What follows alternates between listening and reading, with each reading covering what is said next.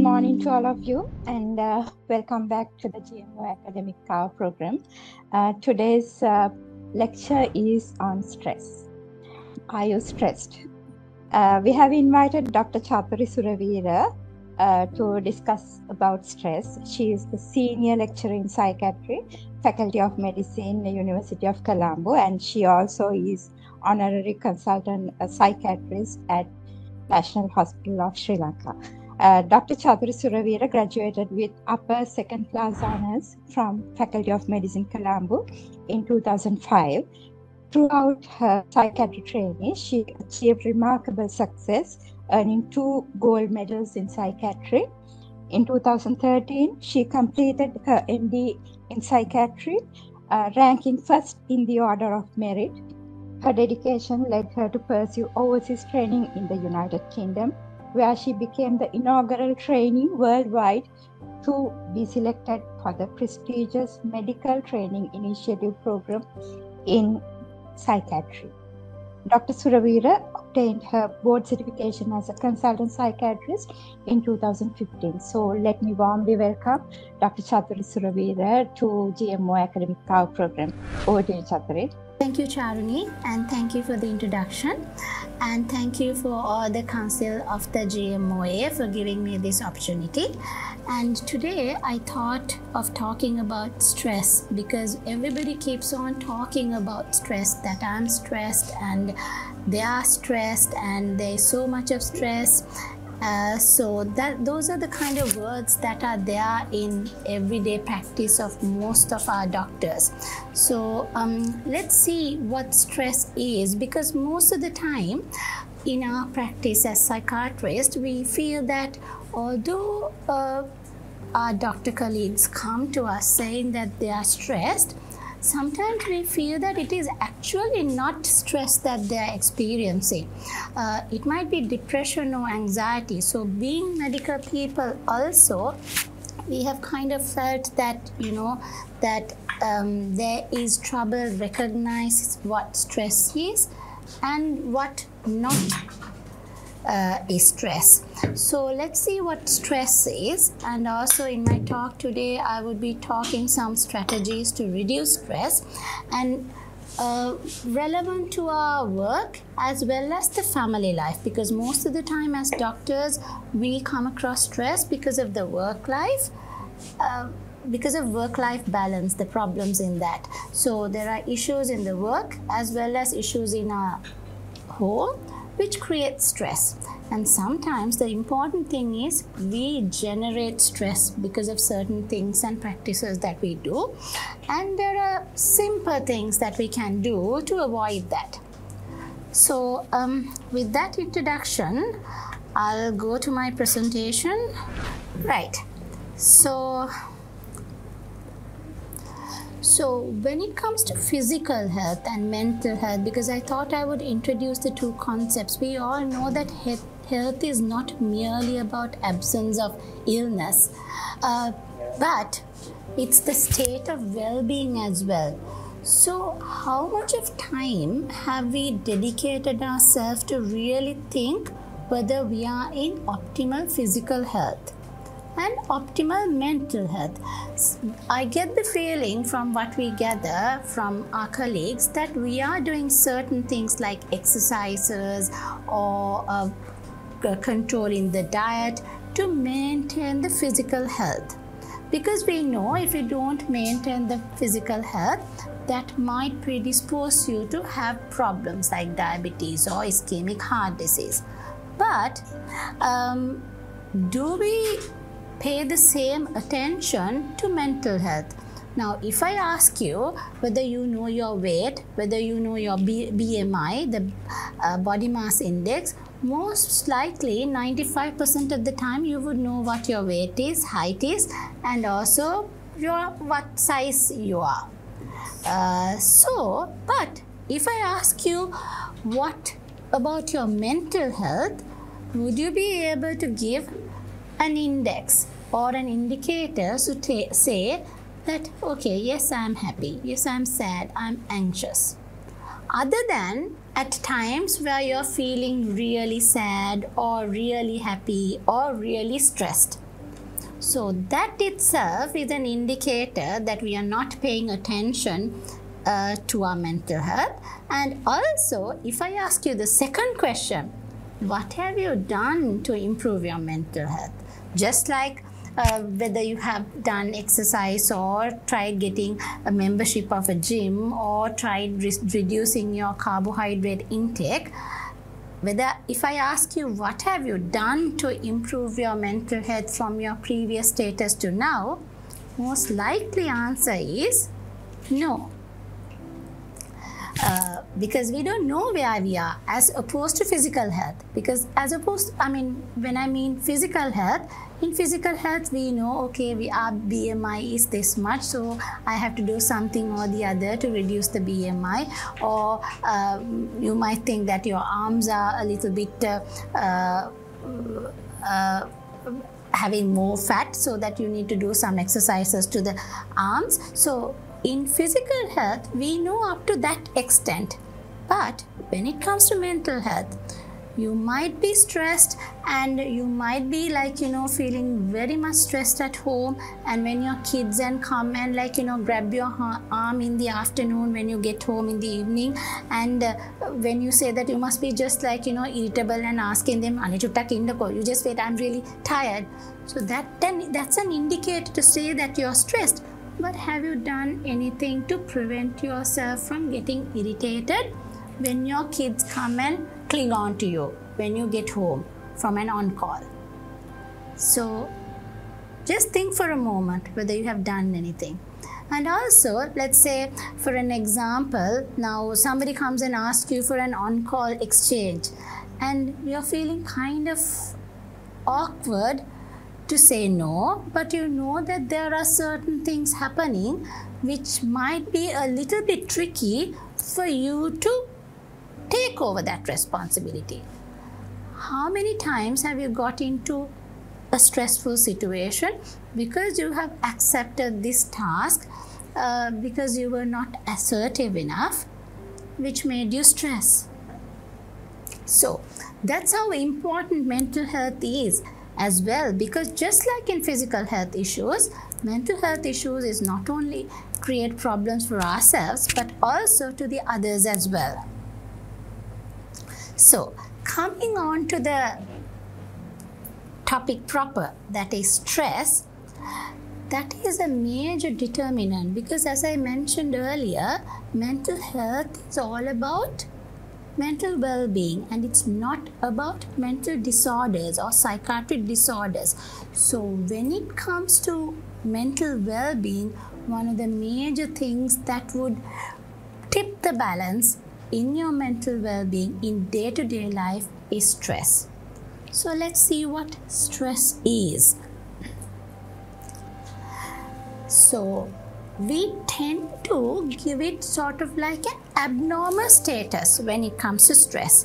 We tend to denote something abnormal that is going on in our life when we say we are stressed. But having said that, let's say there is an exam coming up in 3 weeks' time, and if not for that exam, that alarm bell would not be there in our body. Now there's an exam coming up in 3 weeks' time, so I better start studying. So there is an alarm coming from our body saying you have to now start studying for this particular exam which is coming up in 3 weeks' time. So that kind of triggers you to start studying. And if you have been having a tight schedule, that would make you make some time and take some time away to study. And that would make you grab your books and start doing things. So is that the bad thing? That's absolutely needed. Otherwise, if that alarm did not go in your body, you would be taking it very lightly and you would be doing your day-to-day routines just as happily as it was, and to find that you have not studied anything and you'd be in trouble when it comes to the exam. So that is what stress is, which means it acts as a driving force and it does a productive thing. It drives you to achieve a certain goal which is nearby. So that's why a certain level of stress is not abnormal. It's actually normal. It helps you obtain certain goals. So that keeps us alert and motivated. And the stress response which comes with that alarm helps our body to adjust to new situations. And it prevents danger, because the sympathetic system is in full activation now. So if there is a dog and if our stress response is not activated, you will be just sitting there until the dog bites you. And it works as a driving mechanism. So that's why stress is important and that it's actually productive. Now there is a bad side of it, but most of the time, if stress is experienced in an adverse manner, usually you might be depressed, you might be having an anxiety disorder, and that might have detrimental effects. So in general, if you're feeling stressed, that's okay, as long as it helps you to achieve the goal that you need to achieve. Let it be an exam, let it be getting prevented from a dog bite. But let's say this stress level that you are experiencing 3 weeks before the exam is not helping you to study and is giving you sleepless nights, but you haven't studied a single page, which means you have not been productive, and you are so stressed that you are irritable at your husband or the partner or the wife and the kids, and you can't concentrate. No matter how much you study, nothing goes in, then that has not done what the stress is supposed to do, which means you have to seek help. Because unlike in the stress that I spoke to you earlier, that has not helped you to achieve your target, which means you need help. It might not be stress after all. It might be anxiety, it might be something of a mental health issue which needs help. Now, for example, some people, when they go to the exam, they panic and they have this sympathetic overdrive. What they come and say is, I went into this sort of a stunned state, or my mind went blank. So obviously there's something wrong. The anxiety has been so overwhelming that the person has not been able to achieve what the person has to achieve. So then it's not stress, because that has had an adverse effect. So don't label it as stress and be home or continue to live your life like that, because there is help available and you have to seek help. It might be an exam phobia if you really get into it. It might be a generalized anxiety disorder which needs treatment, and also if treated can be controlled and you could be very much functional. So any uncomfortable emotional experience accompanied by predictable biochemical, physiological and behavioral changes. So the sympathetic drive is there, so the physiological changes of slight heartbeat increased, then the slight changes in the sleep-wake cycle. So the biochemical is the noradrenaline is working, there would be a certain amount of dopamine in the system. This is a condition or a feeling that is experienced when the person perceives that demands exceed the personal and social resources the individual is able to mobilize. So that's why the abnormal aspects of the stress comes in, because there is a certain amount of emotional strain and tension there. So we do certain things like studying, like timetabling, like getting the books in order to prevent this becoming from an overwhelming experience. So the stress is there, we do certain things, so then that helps us to achieve the target. There's a small technical issue, right? Okay. So how do we feel when we are stressed? Because we need to know what exactly stress is in order to identify this.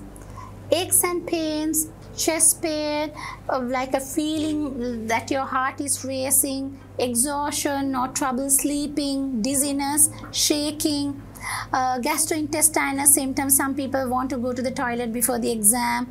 So if it is not having an impact on sitting for the exam, don't worry about it. There is a certain level of stress, but it's under control. So you should not, one of the take-home messages is don't worry with stress, because if it's not having an impact with your day-to-day life, that's fine. Poor attention and concentration.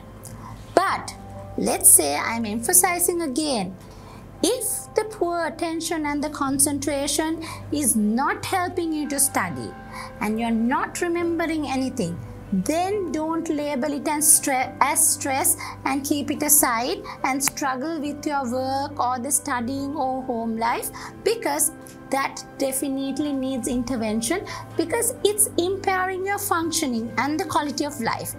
So that's why as medical professionals we need to know how to recognize stress, how to label it stress, and what is not stress. So the easiest thing is to go by the functioning and the quality of life. What are the stressors that we might experience in day-to-day life? Transport difficulties, long waiting times, not knowing about the outcome, and starting of the faculty as medical students, starting as the first year registrars, starting work at one place, like new place. All of these are stressors. But that stress has not worked adversely for us, isn't it? When, like, let's say there are transport difficulties, we feel the stress, but then because we are aware that we need to be there at 8 o'clock and we are running late, we think and we do things in order to prevent us from getting late, and at least we would get there by 8:05. But if we don't do anything about it and just wait for the bus or whatever to come, then no stress, you're not going to meet the target. So that's why I said that it's productive. So this is the biochemical change. These are the biochemical changes that's going to happen. So I'm not going to go into detail because most of you would know what this is, but there is a biochemical basis. So that's why it's important to know that there is a biochemical basis, because when it's overwhelming, after a certain level, it's not under your control. That's why I need to focus here. I want you to appreciate the fact sometimes we think because it's something to do psychological thing, it's something to do with the mind, we tend to think that even us professionals tend to think that this is under our control. But why it is not under our control is explained by this. Because after the biochemical cycle takes charge of things, then it's beyond our control. So that's why it needs help. That's why sometimes we have to give medications when stress becomes anxiety, when stress becomes depression. Because just like when we can't control vomiting, you can't control feeling sad when you're depressed. And depression might be the cause for the stress, because in normal day-to-day life, we are able to take a certain level of stress. But when you're depressed or when you're having generalized anxiety disorder, we have used all our coping mechanisms. We are really tired. So we don't have the energy to counteract the normal day-to-day stressors. So 2 months ago, the same working environment, the same boss would not have made you stressed, but now because you are depressed and having anxiety disorder, the same level of stress would make you depressed and anxious, purely because of these biochemical changes that are taking place. So that's why sometimes we can't control it ourselves. So when it comes to stressful events, there are three components.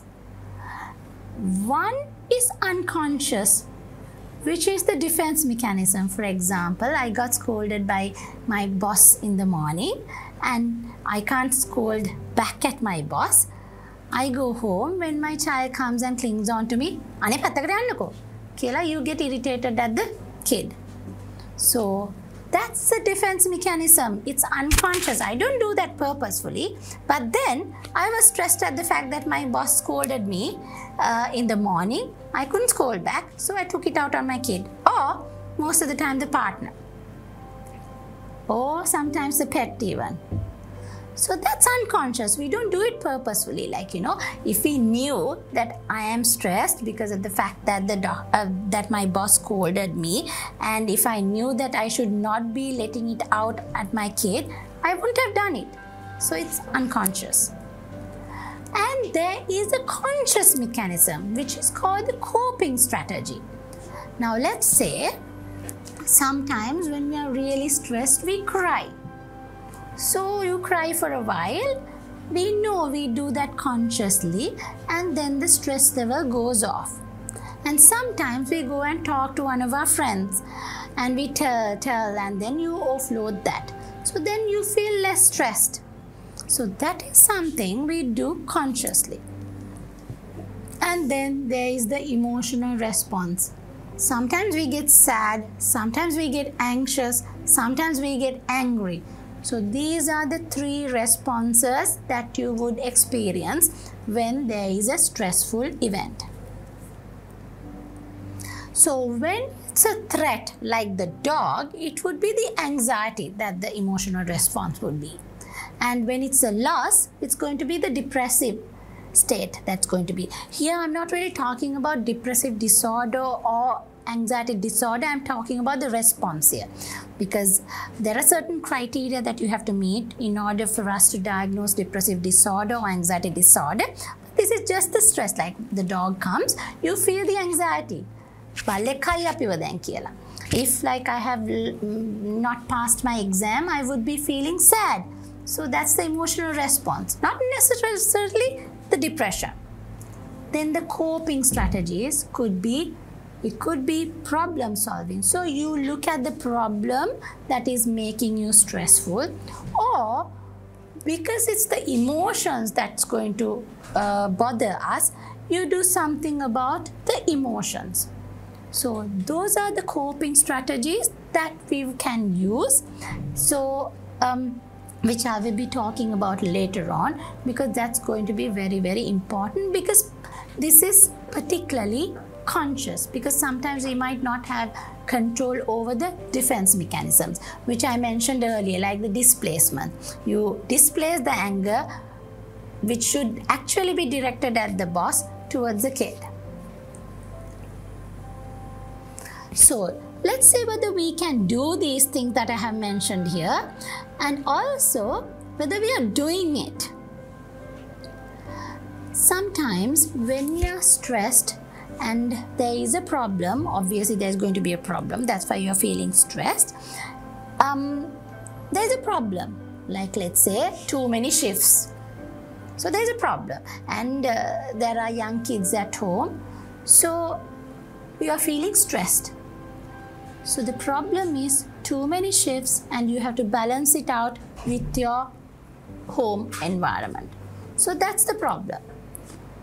And when we are sort of engrossed in our problem without sharing it or without doing anything about it, we tend to look at it with a very tunnel vision. Like, we tend to look at the problem the way we want to look at it. Now, I have seen certain our colleagues, they are very much stressed if they have to, during the COVID time particularly, they were stressed because they had to do COVID duty. Let's say the COVID duty is 2 weeks time. So now, because of the little kids or your parents who are at home, you are kind of reluctant to do the COVID duty or go visit patients in the COVID ward. And then you initiate a process to sort of to get you exempt from this particular COVID duty. Let's say the COVID duty is for 2 weeks. you proceed with your requests and everything, and along the way your head or your senior consultant or the in charge MOIC is also like now getting stressed, and we are all trying to sort it out. It might go up to the level of the director, and this 2 weeks COVID duty, the stress of 2 weeks, get dragged into about an inquiry level and up to about 6 months. So that one place that we have sort of created stress. Trying to reduce stress, we have created and prolonged the stress that we are experiencing there, because sometimes when you are looking back, it would have been easier to do the 2 weeks COVID duty. Just an example, because sometimes we are in that kind of corner, thinking and perceiving the problem that the way that we want to see, and you have not looked at the bigger picture and also how much stress that it's generating on the long run. And sometimes you end up getting depressed or anxiety disorder as well. So looking at the bigger picture and obtaining information and advice and sharing your problems with trustworthy few people, please, is very, very important. This is not to be like, I'm not asking you to tell it to everybody and share it with everybody. Then it's going to be a big mess. And solving problems. So you have to focus on how to solve this problem in the most productive manner, which reduces stress in the long run. Because sometimes certain things that we do, it might increase stress level in the short run but reduce in the long run, like the example I gave you with the COVID duty. Now, and also now let's say, for an example, when we were like about 21 medical students, we have this plan, like, we need to become a registrar at this age, consultant at this age, or we have our objectives. Like it could be like, having a very good private practice, or being a very good general practitioner, or being a very good researcher, right? But then that is when the goal we have at 22 years of age. But just think for yourself, when you go up the ladder, at 22 years, we did not make any consideration about kids and what might be coming, like the petrol issue or the COVID issue. So there might be delays in achieving our goals. But then later on, when you compare, okay, this person has become what he or she wanted to be. This person has this big car and this big house, and then where am I? A lot of people sort of tend to compare. Now you're feeling stressed. The uncomfortable feeling that you're feeling when you think of these things is stress. That is really stress. There, how do we reduce the stress? I can tell you not to compare things, but then as human beings, that is going to happen. We are actually comparing and getting stressed without knowing the circumstances of other people. Let's say now I have made the choice to have what I want, and let's say to have kids now. So then when I look back, it's me who choose to do that, and I have to take the responsibility for having the kids, while knowing that it's going to delay my postgraduate process.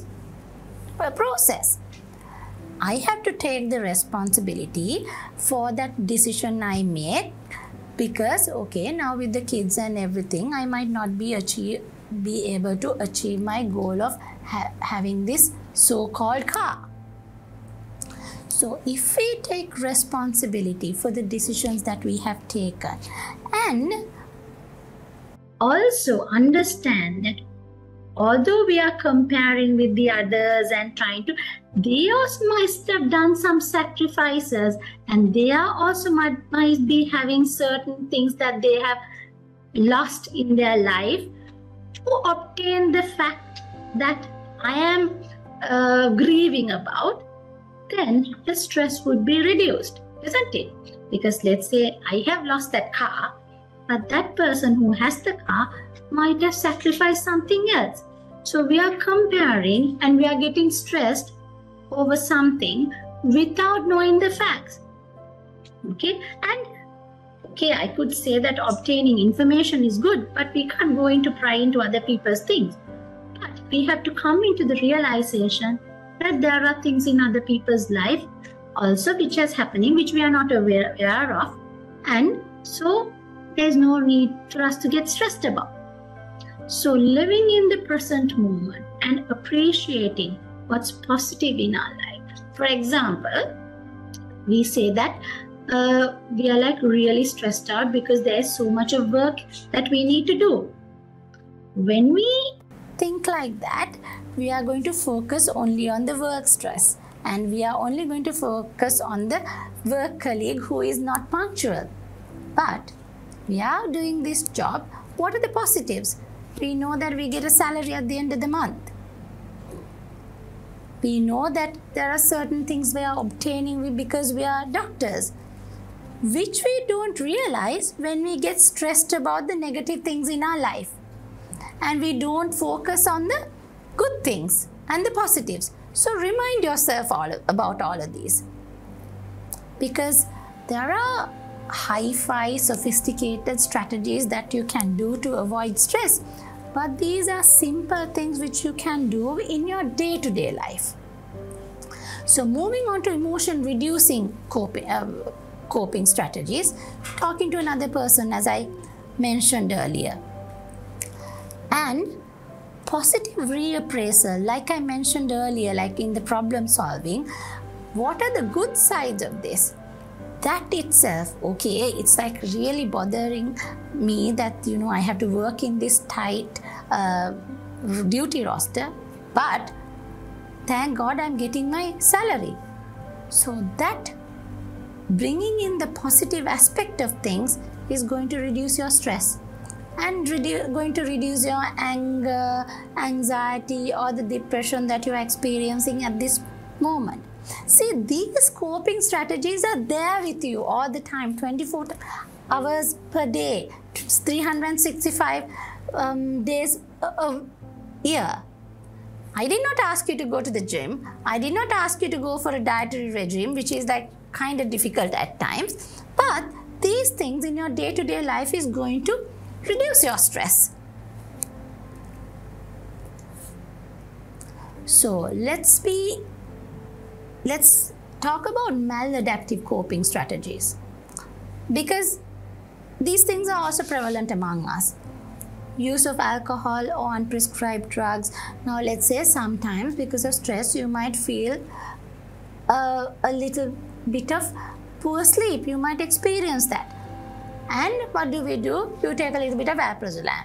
And if that is not stress, and if it goes on to become a depressive disorder, you not only have depressive episode but also benzodiazepine dependence. And alcohol, yes, on the short term, it will reduce your anxiety or the stress, but what will happen tomorrow? And we don't know. It's only after a certain level that you actually experience the effects of alcohol. But at lower levels also, concentration impairment, attention impairment, the problems with reflexes which might predispose you to have accidents are there, although you don't know that. Deliberate self-harm, yes, there is deliberate self-harm among us as well. Those are very short lasting and it only leaves the scar. You remain with the problem. Let's say it's because of a relationship issue and you cut yourself or take an overdose. Yes, still the problem is there. Added to that, there's additional stress of taking the leave, telling your boss as to what the cause for the deliberate self-harm was. All these things, the stigma, discrimination, so added stress. Unrestrained display of feelings. People tend to get angry when you're stressed. Aggressive behavior. So those are maladaptive coping strategies. So if you know that you are a person who becomes irritable or angry when you're faced with a stressor, then if that is the persistent pattern, because people tend to have persistent coping strategies, and if that is the way, you need to seek help. That's not a mental health disorder.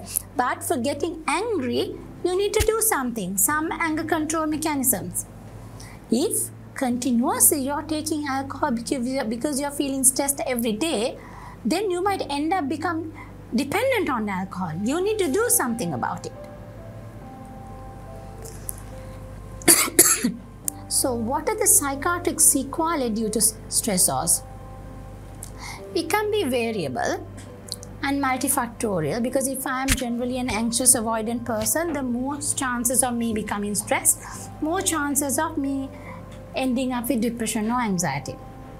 Past experiences, because multi-hit theory, a lot of stressors would add together, and then at one point you might end up with a mental health disorder.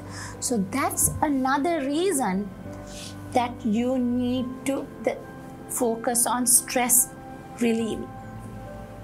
So that's why you need to reduce the stress, because continuous stress, as I mentioned at the example that I gave, when one was trying to sort of get her or himself excused from the COVID duty, there were multiple stressors which added to it, which ended up in depression or anxiety.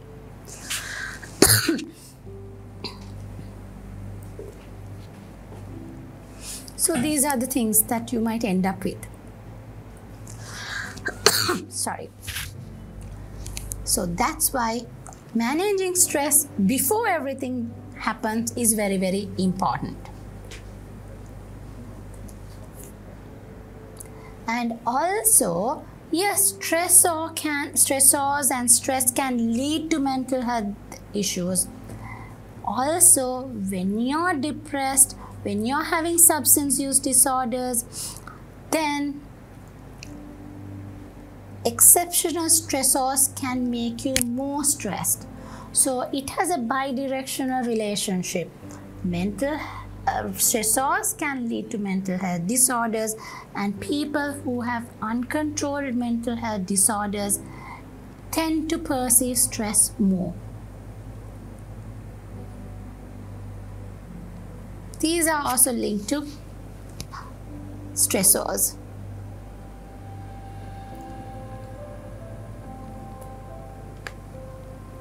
And it can precipitate. Like, let's say I am vulnerable to develop schizophrenia, a stressor can be the starting point. So that's another aspect or a dimension which falls. So stressor can lead to mental health disorders, and if you are having a mental health disorder, that can increase or change the way you perceive stress, and this can act as a precipitant also. Now, as I mentioned earlier, people tend to use this word stress as a blanket term, but if you persistently feel sad, if you cannot engage in things that you used to do, if you're having difficulty, which is paying attention and so on for more than, let's say, about 2 weeks, that is not stress. And also, you are feeling stressed and edgy, and in the background, if you are having any of the symptoms and signs that I mentioned earlier, the problem that you need to target and change is the depression.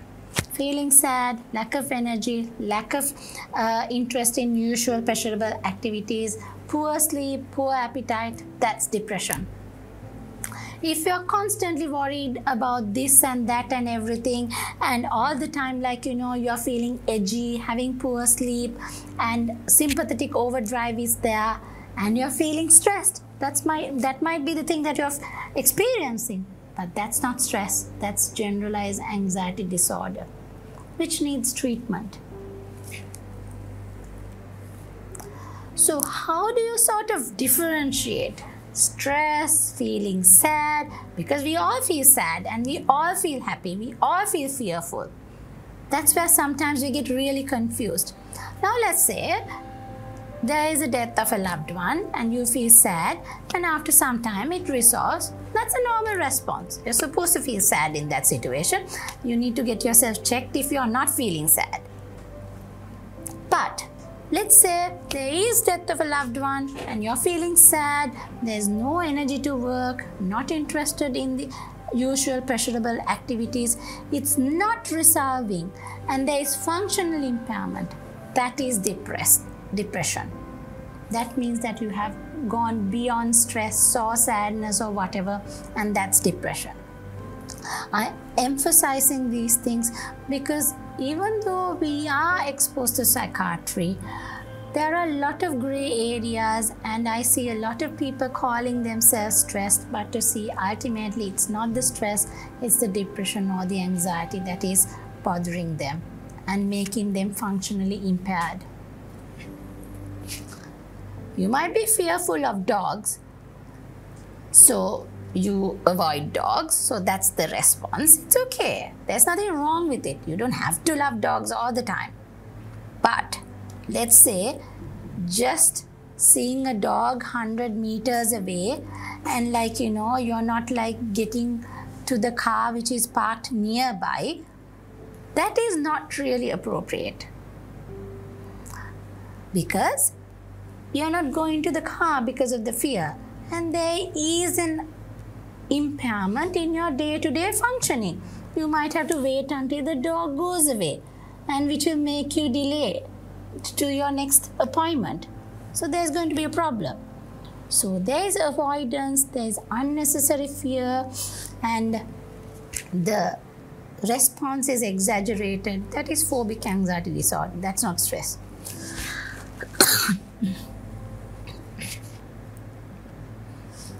And if that feeling of worry and apprehension, the feeling that you get at the sight of a dog, is there all the time, throughout the day, that's generalized anxiety disorder, which needs to get treated again.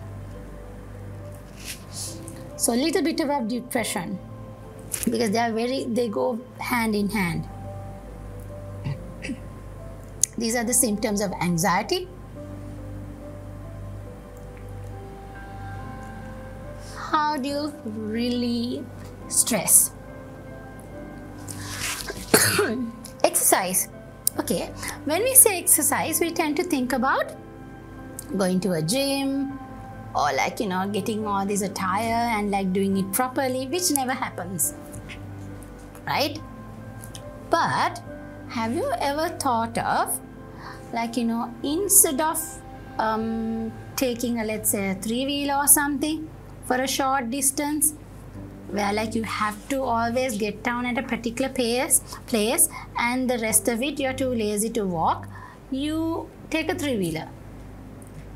That's the place where you can introduce some walking.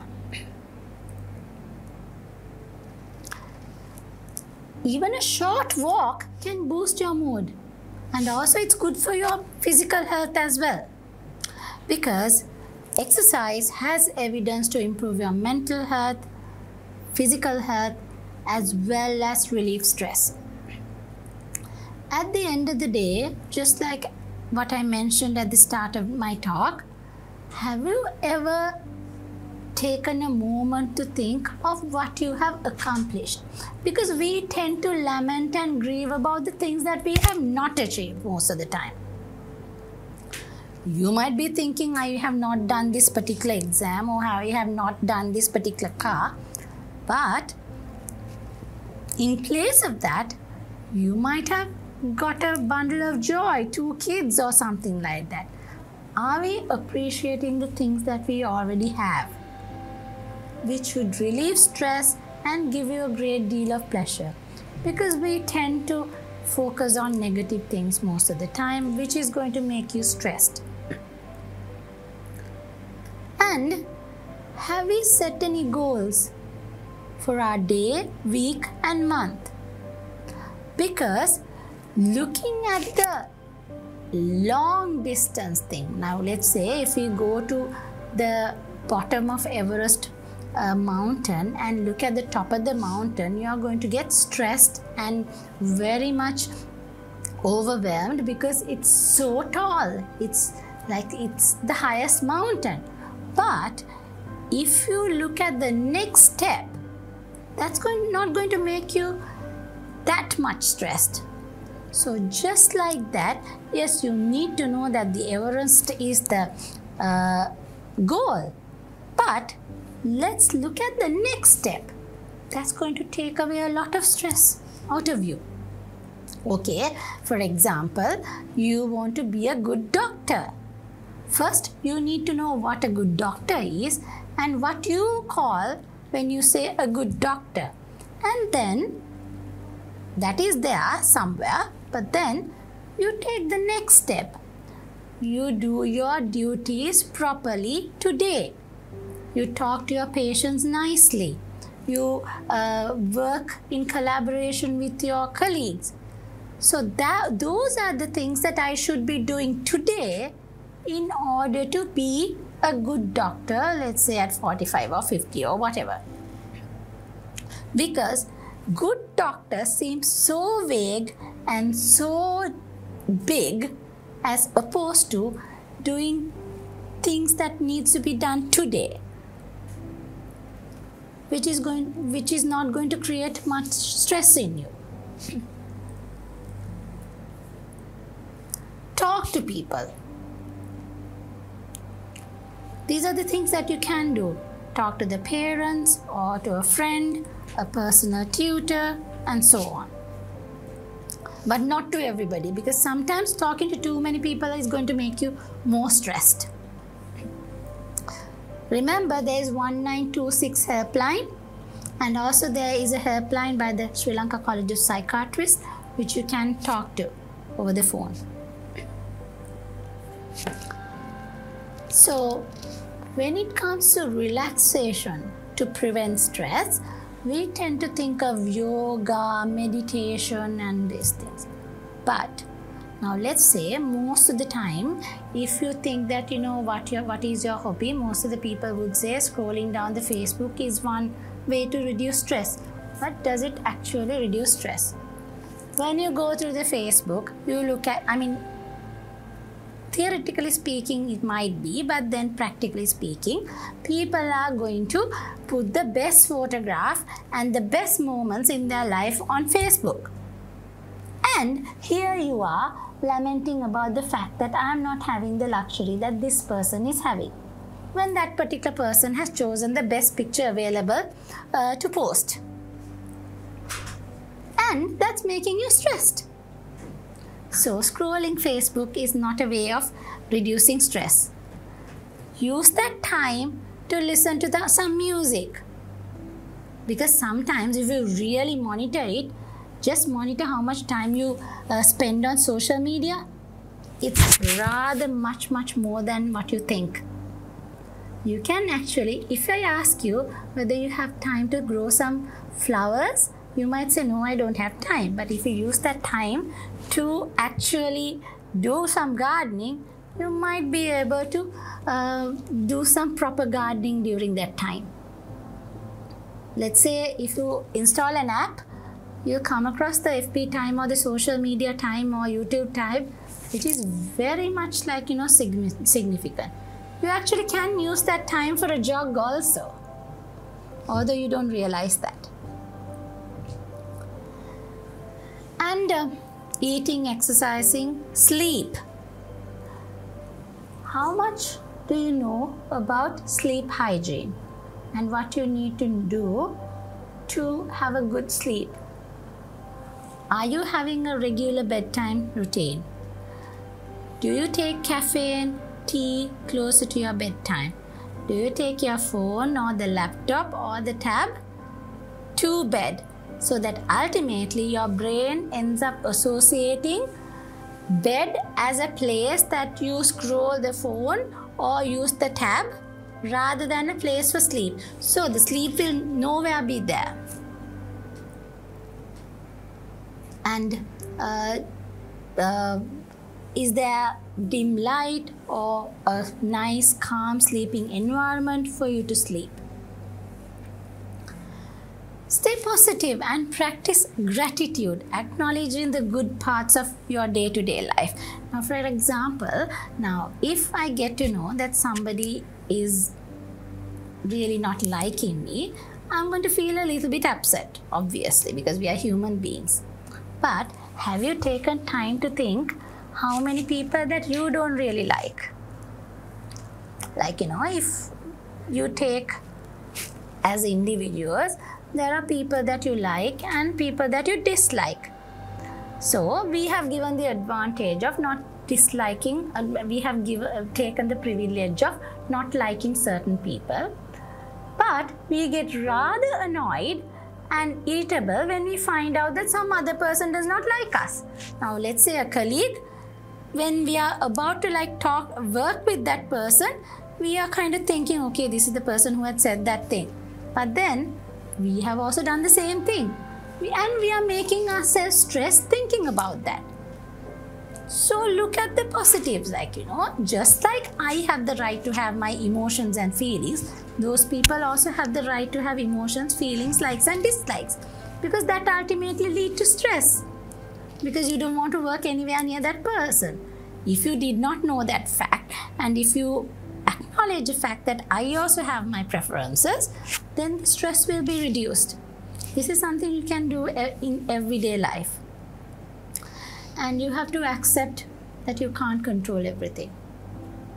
And people have different capabilities now. I might be a punctual person, but the other person might not be a punctual person. In place of that, I might be getting angry at people. So I have this good quality as well as a bad quality. Just like that, that person who gets late might be a good negotiator, which is a positive thing. So again, don't focus on the negative things on ourselves or at the others, because we are not perfect. We have to come into that realization. Another place that we lack is the assertiveness. But of course, assertiveness is not and continuously refusing to exchange duties. That's not assertiveness. You know that you can do this duty, but just because you're saying, no, I can't. But you might think that that's not going to generate stress, but that is going to generate stress when your colleagues refuse to exchange duties with you. So who created that stress? I created that stress. But on the other hand, I have 8 to 2 duty today and 2 to 8 duty today, and just because this person, the friend, has helped me in the past when my kid was sick and he or she asked for an exchange of duties, night duties, I say yes. And now I am overwhelmed just because I was not assertive enough. I should have been able to say, I have this 8 to 2 duty, I have this 2 to 8 duty, and I don't think I'm going to be able to do this 8 to 8 duty because my baby is going to cry, because she's not used to staying without me for a long time. And then my mother will be calling me every hour, disturbing me. So that explanation, you should be able to put it across to another person in a nice way without offending. And if that particular person can't understand even that, then that's not your problem. But please note, assertiveness is not being rude to other people. You explain yourself without hurting the other person. So those are some simple ways to prevent stress. So in my talk today, what I have focused is what stress is.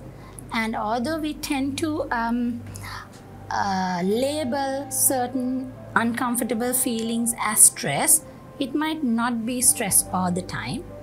And I have spoken certain situations that we create stress and exaggerate stress, and I have given you some strategies to reduce stress in your day-to-day life, and things that we unconsciously do that lead to stress. And I have told you that what you are experiencing, although you think it's stress, might be anxiety or stress which needs attention. Although stress is not per se a psychiatric illness, you need to sometimes come to the professionals if you are having maladaptive coping strategies, and also if you're feeling stressed because of a mental health issue. Thank you. Thank you very much, Dr. Chathurie, for that interesting and very informative, very helpful lecture for all our doctors here. And we have a few questions to you. First question is, nowadays most of us tend to cling on to the mobile phones and dip into YouTube and all and watching movies. Does that prove to worsen stress? Explain the answer to some of that. Watching a movie is actually okay, because most of the time what we do is we just waste time just scrolling from one page to another, scrolling down the Facebook and so on. We are just doing aimlessly. But let's say we want to take some me time, and this is something that I enjoy. So therefore, for pleasure, if I'm watching a movie or listening to a song, that's perfectly all right. That will reduce the stress. But just aimlessly doing this and that is going to waste your time. And if you're comparing yourself and and going from one topic to another, let's say now for example during COVID time, people tend to browse a lot on COVID, and then they ended up getting more stressed. So that is not going to be helpful. Thank you for that answer. And the second one is about patient care, how we can practice this at primary care settings. Basically, when do you want to refer patient when we encounter? That's a very good question. Now, I am assuming that they're talking about mental health issues and when there are unresolvable coping strategies and so on. So basic principle that you can go by is, if you don't have the expertise to do this, better to refer. Let's say the patient is feeling sad, having a lack of energy and all these things, then you know that this is depression and you know what antidepressant to give, then it's okay. But of course, please be mindful. It's not merely about prescribing the antidepressant. It's also about if the patient is having comorbidities, whether there are interactions, because sometimes we have noted that, there are problems like, drugs with interactions. Just like, have Medscape or something like that and check the interactions, because we actually expect primary care doctors to treat depression, anxiety, and also if you know how to help a person who is having problem solving issues, then that's perfectly all right to do it, because like now psychiatrists are becoming a rare species in the country, so we are actually overwhelmed. So we are more than happy for you to manage, and also if there are risks, please refer the patients. And also now let's say even with now let's say phobia, like a person is having snake phobia or something, if you know what you are doing, that's of course okay. But then if you don't know what the strategy is, then it's better to refer without taking a risk. And also just don't go by symptoms, because now let's say poor sleep, a lot of people present with poor sleep. It could be stress, it could be anxiety, it could be depression, it could be schizophrenia. So without going into details, without diagnosing depression, please don't prescribe alprazolam or clonazepam, because the depression is not going to get better, as well as the patient is going to end up with alprazolam dependence as well, and there will be more problems there. So you have to take the whole picture, and then if you're competent enough and if you're considering that this patient is not having any risk, you're free to manage the patient. Thank you very much, Dr. Chathurie, for that very elaborative and very thoughtful answer. And thank you very much for joining us again amidst your busy schedules, and we hope you will join us again with another topic. Thanks a lot, and thank you all for joining us.